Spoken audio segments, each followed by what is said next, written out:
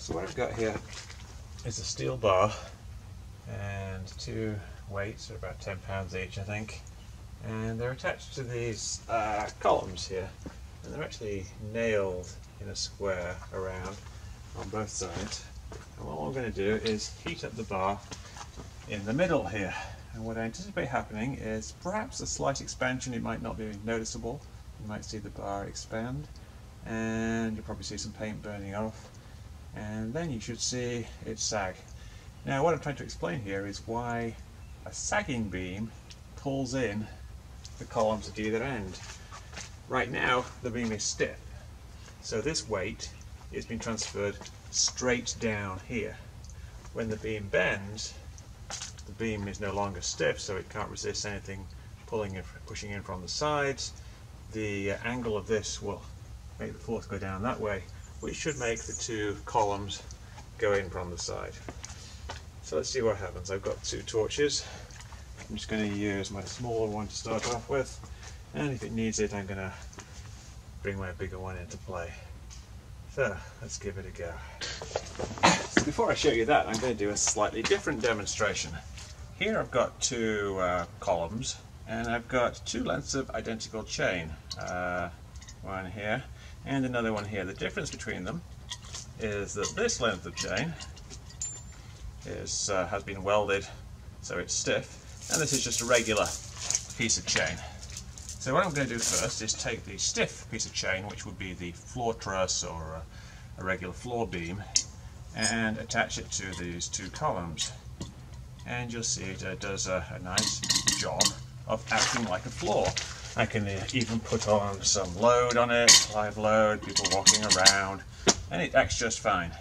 But say this floor truss, this beam or whatever, was to lose its structural integrity and start to sag. That's going to be represented by this. Now this of course is a very extreme example, it's lost all of its integrity. But it demonstrates the principle of what happens when something is sagging and it's attached to something that was previously stiff. Now one thing to note is, say this is the core of the building, this is the outside, any exterior loads actually get transmitted through the floor because it's stiff, so this will resist being pushed in from the side, so any deformation of this column will be resisted by the floors, as well as the floors holding up what is underneath them. So let me take this, this floor off and replace it with a failed floor. And stick that there and move them out so they're straight, and straight away you can see that it is pulling in, it is not stable at all. If I pull it so it's perfectly straight away, as soon as it starts to sag a little bit, it's pulling in. The reason of course is that when you have something suspended between 2 points, you have this catenary action, which means it's very, very difficult. When it's straight, pretty much all of the force is going this way if the member is not stiff. So this is what happens. Whereas with the stiff floor, it's just fine.